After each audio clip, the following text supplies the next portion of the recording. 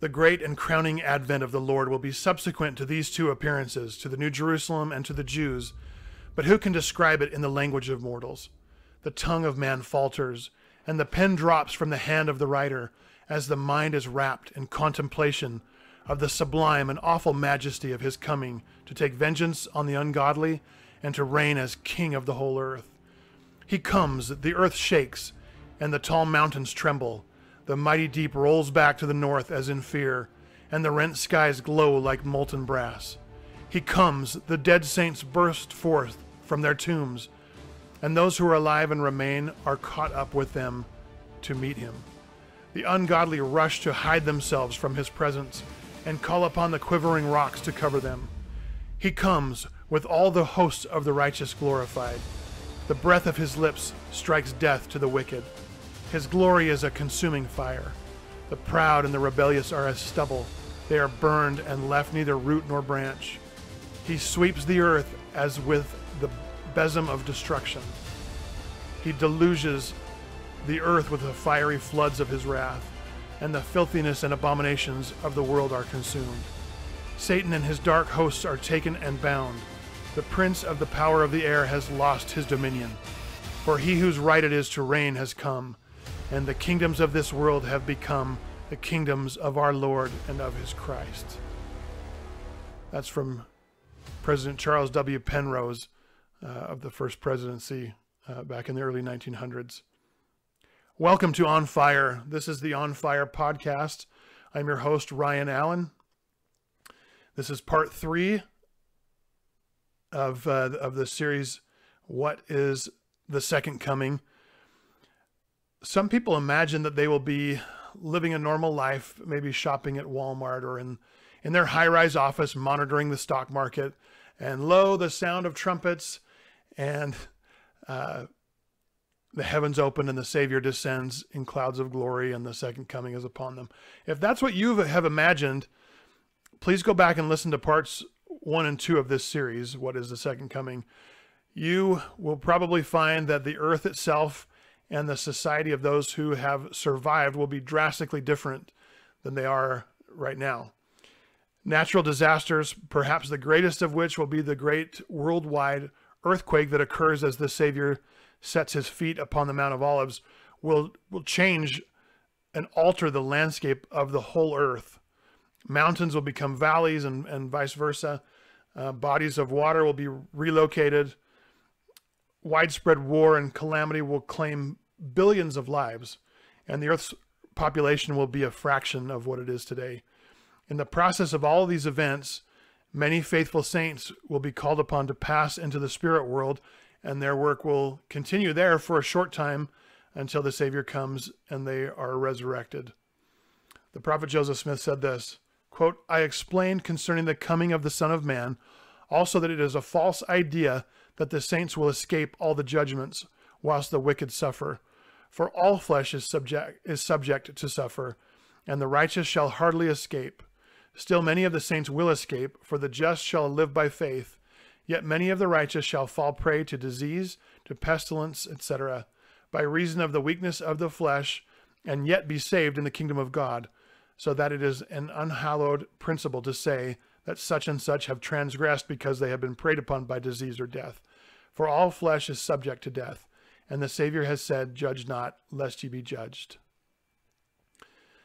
All right, we talked in part 2 of this series about Christ coming to the Jews at Jerusalem. Joseph Smith taught the following about Jerusalem and the surrounding area.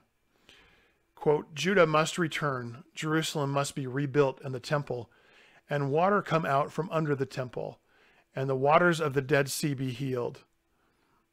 I love that idea. That's amazing. If you have seen the Dead Sea or even the Great Salt Lake, if you can imagine a body of water like that be healed and have the waters be fresh and clear and have fish living in there and vegetation around it will be miraculous. But the water that comes out from under the temple is a representation of Christ, who will be living waters and will heal the Dead Sea.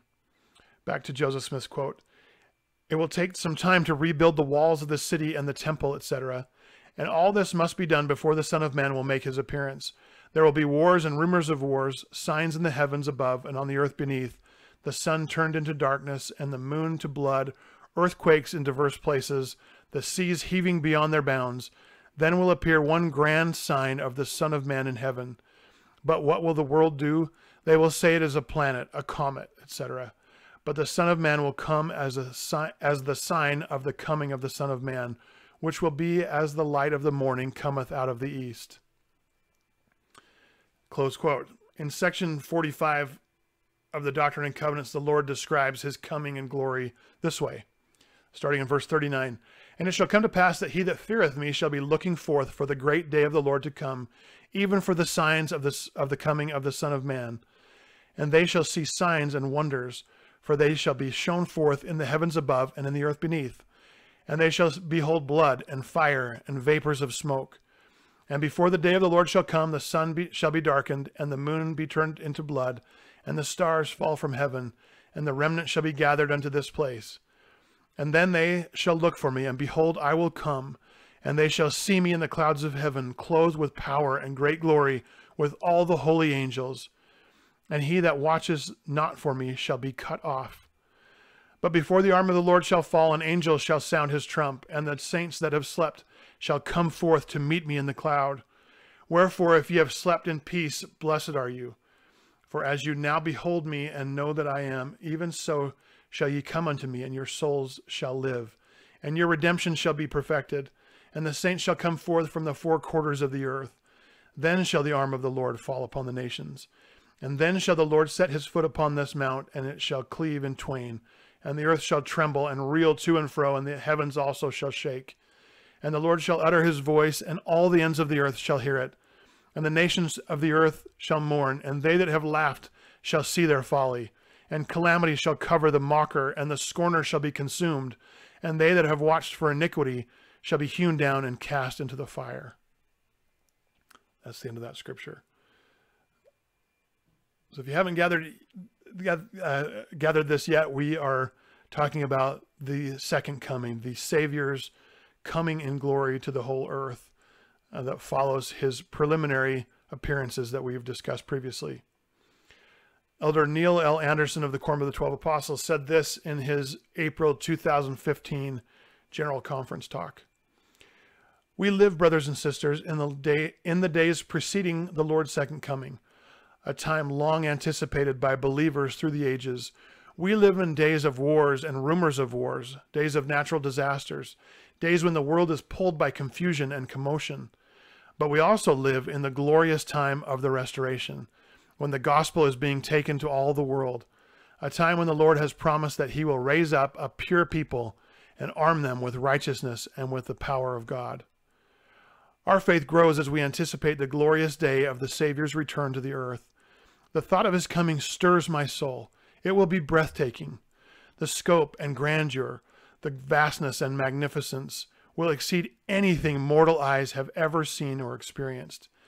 In that day he will not come wrapped in swaddling clothes lying in a manger, but he will appear in the clouds of heaven, clothed with power and great glory, with all the holy angels.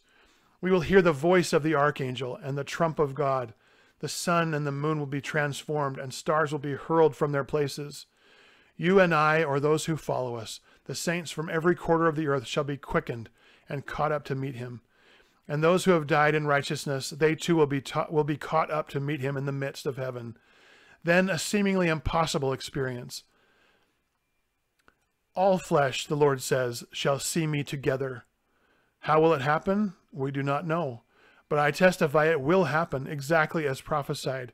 We will kneel in reverence, and the Lord shall utter his voice, and all the ends of the earth shall hear it. It shall be as the voice of many waters, and as the voice of a great thunder. Then the Lord, the Savior, shall stand in the midst of his people. There will be unforgettable reunions with the angels of heaven and the saints upon the earth. But most important, as Isaiah declares, all the ends of the earth shall see the salvation of our God, and he shall reign over all flesh. In that day the skeptics will be silent, for every ear shall hear, and every knee shall bow, and every tongue shall confess that Jesus is the Christ, the Son of God, and the Savior and Redeemer of the world. Close quote. It's amazing. That's exciting. This will be unlike anything this world has ever seen. The Savior will appear in clouds of glory. Those who have died and are to take part in the first resurrection will be reunited with their bodies. The graves will be opened. I can only imagine what that would be like to witness. Then the righteous, those who are still alive, as well as those who have been resurrected, will ascend into the clouds with the Savior and then descend upon the new earth with him. The earth will be cleansed by fire, or the glory of Christ's presence. And all things telestial will be burned and removed from the earth. The Savior's return to the earth will usher in the millennium, which is a 1,000-year period of time in which Christ will rule and reign over the earth. Section 45 again of the Doctrine and Covenants says this in verse 56 through 59. And at that day, when I shall come in my glory, shall the parable be fulfilled which I spake concerning the 10 virgins. For they that are wise and have received the truth, and have taken the Holy Spirit for their guide, and have not been deceived, verily I say unto you, they shall not be hewn down and cast into the fire, but shall abide the day. And the earth shall be given unto them for an inheritance, and they shall multiply and wax strong, and their children shall grow up without sin unto salvation. For the Lord shall be in their midst, and his glory shall be upon them, and he will be their king and their lawgiver. Honestly, I get a little frustrated with the diagrams that we've all seen of the plan of salvation in various lessons in the church. There are usually orbs representing the spirit world and earth life and the kingdoms of glory, but I never see anything representing the millennium. When the Lord refers to the next life or the life to come, he's probably referring to the millennium versus after final judgment and kingdoms of glory.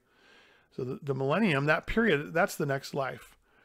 Each of God's children will have some type of millennial experience.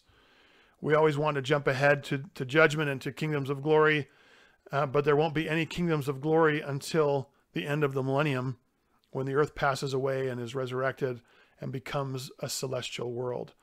Then Christ will inherit it and share his inheritance with the faithful and the righteous, and he will dwell with his people who are also celestial. President Joseph Fielding Smith taught this, quote, when the reign of Jesus Christ comes during the millennium, only those who have lived the telestial law will be removed. The earth will be cleansed of all its corruption and wickedness. Those who have lived virtuous lives, who have been honest in their dealings with their fellow man, and have endeavored to do good to the best of their understanding, shall remain. So I mentioned that Christ would dwell with those who are celestial, and that's accurate, but that won't be all that's on the earth. As President Smith just in that last quote said, only those who lived a telestial law will be removed from the earth and cleansed by fire. And a telestial, or excuse me, a terrestrial person as well as celestial would be able to remain upon the earth. President Joseph Fielding Smith also taught this, quote, when the millennium is ushered in, the earth is to pass through a cleansing. This will not be the final cleansing when the earth shall be consumed and pass away to be renewed again, a celestial globe, but it will be the end of unrighteousness. All who have lived the telestial law, that is, those who are unclean, they who are liars and sorcerers and whoremongers, and whosoever loves and makes a lie, and who suffer the wrath of God on earth and suffer the vengeance of eternal fire, shall be swept off from the face of the earth. All of these will be cast down to hell, where they shall remain until Christ shall have subdued all enemies under his feet, and shall have perfected his work. During the 1,000 years, all these will be in this torment of mind, having ample time to reflect over their misdeeds and receive training in obedience to law, so that they may be prepared to come forth in the resurrection at the end of the world. It will be impossible for the people of this class to remain on the earth during the millennium, for they would be as much out of their element as a fish out of water. The changed condition of the earth, which will be of a terrestrial order during this 1,000 years, will be suited to the capacity of those of the terrestrial world, as well as those who have kept the celestial law, and they shall have part in the first resurrection. And then shall the heathen nations be redeemed, and they that knew no law shall have part in the first resurrection, and it shall be tolerable for them. That's section 45, verse 54. But with those of the celestial order, this will not be so. These are they who are as stubble, who shall be consumed when Christ comes, according to the words of Malachi. It is of this class the Lord speaks when he says, For the hour is nigh, and the day soon at hand, when the earth is ripe, and all the proud and they that do wickedly shall be as stubble, and I will burn them up, saith the Lord of hosts, that wickedness shall not be upon the earth. For the hour is nigh, and that which was spoken by mine apostles must be fulfilled. For as they spoke, so shall it come to pass. For I will reveal myself from heaven with power and great glory, with all the host thereof, and dwell in righteousness with men on earth 1,000 years, and the wicked shall not stand. That's the end of the quote. And President Smith there was quoting Doctrine and Covenants 29, 9 through 11. So when the millennium begins, Satan and his minions will be bound and have no power over the inhabitants of the earth. It will be a period of peace and of order. Another amazing thing will occur. The ancient city of Enoch, which was translated and taken off of and away from the earth, will return to it. The Latter-day Saints will have built a modern Zion, the New Jerusalem that we talked about before, equal in righteousness to Enoch's Zion. The two cities will become one as the ancient Zion descends from wherever it is, and the new Zion ascends from the earth, and then they are joined together and on the earth and become as one.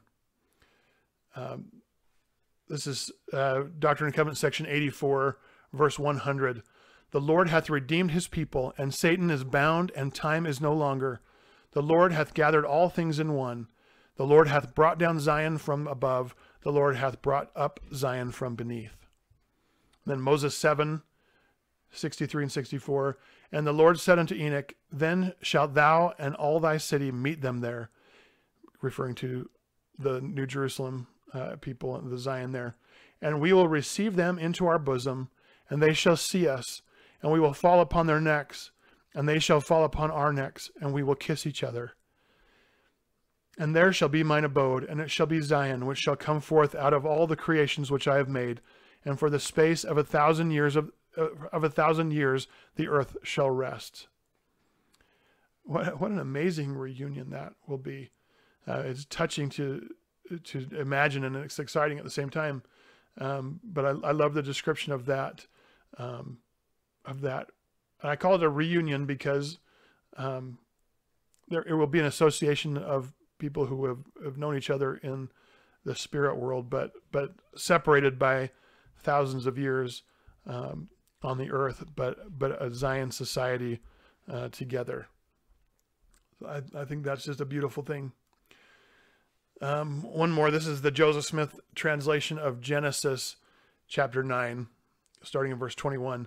And the bow, meaning the rainbow, shall be in the cloud, and I will look upon it, that I may remember the everlasting covenant which I made unto thy father Enoch, that when men should keep all my commandments, Zion should again come on the earth, the city of Enoch, which I have caught up unto myself. And this is mine everlasting covenant, that when thy posterity shall embrace the truth and look upward, then shall Zion look downward, and all the heavens shall shake with gladness, and the earth shall tremble with joy. And the general assembly and the church of the firstborn shall come down out of heaven and possess the earth, and shall have place until the end come. And this is mine everlasting covenant, which I made with thy father Enoch. This is what I'm describing. This is what our living prophet is pleading with us to prepare for, to prepare ourselves and to prepare the world for this eventuality. Now, whether we are alive when the Savior comes or whether we've passed on, this event will be the greatest thing that will have ever happened to us. If we've been faithful and passed from mortality, we'll be resurrected and caught up in the cloud to be with the Savior. If we're alive when he comes, we'll also be caught up to meet him.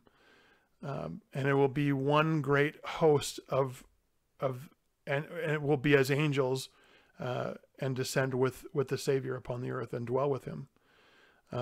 We with our loved ones who are living or dead, we can rejoice together and worship our Savior, our King, our lawgiver in his very presence. We'll live without opposition from Satan. Our children or grandchildren or great-grandchildren will multiply and wax strong, and their children shall grow up without sin unto salvation, as we read in section 45 earlier. The children shall grow up without sin unto salvation. That's a beautiful thing.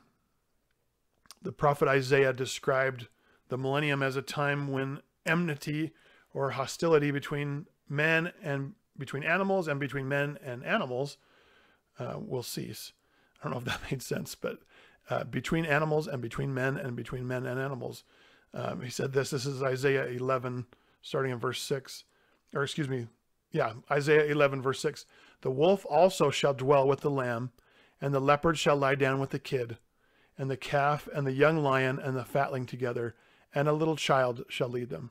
And the cow and the bear shall feed. Their young ones shall lie down together, and the lion shall eat straw like the ox. And the sucking child shall play on the hole of the asp, and the weaned child shall put his hand on the cockatrice's den. They shall not hurt nor destroy in all my holy mountain, for the earth shall be full of the knowledge of the Lord, as the waters cover the sea. The Lord has commanded all of his prophets throughout the whole history of the earth to prophesy of this time. And I don't have the direct quote, but President Nelson has observed that all of the prophets and all of the saints throughout history have looked upon this time and have prophesied of it, but we are the generation who will experience it and who are in effect on the field during the game versus those who are on the sidelines observing. And that is humbling to me, whether I'm alive or deceased and resurrected, either way, just to be alive now at the time preceding this event is just amazing and humbling, like I said. But the Lord has repeatedly commanded us to watch and to prepare. And we can do this by learning the signs of his coming and being aware of what's happening in the world around us. And I've only touched on a few of the signs. I've talked about the preliminary appearances, but not a lot about the signs of the times. And I encourage you to study those and to know those, to read the book of Revelation and to read Isaiah. You can't skip over Isaiah. I know they're in 2nd Nephi, and it's tough to understand, but there are tools and books and people who understand the symbols and the culture of ancient Israel who can help you understand, and it's worth it. It's worth the work to understand, so you can know the beautiful prophecies and the signs of the times, and be able to know what to look for. And the Doctrine and Covenants is fantastic at giving those signs. The Lord gives many of those signs and descriptions of the last days. So we need to know those and watch for those, but we need to fill our spiritual vessels with oil, like the 5 wise virgins. And we do that by keeping our covenants and by drawing continually closer to the Savior. And there have been some great general conference talks from general authorities talking about how to have extra oil and what kind of things to do. But ultimately, it is coming to know our Savior and being bound to him and having a relationship with him that will be the best the best preparation. When we hear him and know him and begin to become like him, then we will be prepared to meet him. When we can imagine a reunion with our Savior, and not be afraid or full of dread at that idea, but full of joy and anticipation at that thought, at the thought of kneeling at his feet and kissing his feet and being brought to our feet and stand before him and to look into his eyes and feel the love, the overwhelming love and knowledge of him knowing us so intimately and so personally. When we crave this kind of reunion, I think we are becoming prepared, or at least somewhat prepared, for that to happen. But we, and I'm reminded every day that we face extreme opposition in these last days. Like we've mentioned in other podcasts, that the adversary is quadrupling his efforts and arming his minions with potent weapons. Those are the words of our living prophet. And so we need to be aware of those things too, and not become distracted. And one of the adversary's most effective tools in these last days is distraction. And I'm going to tell you that as we, in the coming months and years, we will see amazing technologies and things that will be designed to distract you and I from the Lord and from doing these things that we just discussed, from these preparations. There will be very enticing things that will distract us from doing good, and from studying the scriptures, and from even thinking about the Savior and about sacred things. And we have to avoid these things, and we have to overcome these things, and the Lord will help us to do that. But I testify to you with all of my soul that these prophecies are true, that our Savior and Redeemer, Jesus Christ, will return to this earth in the clouds of glory, exactly as prophesied.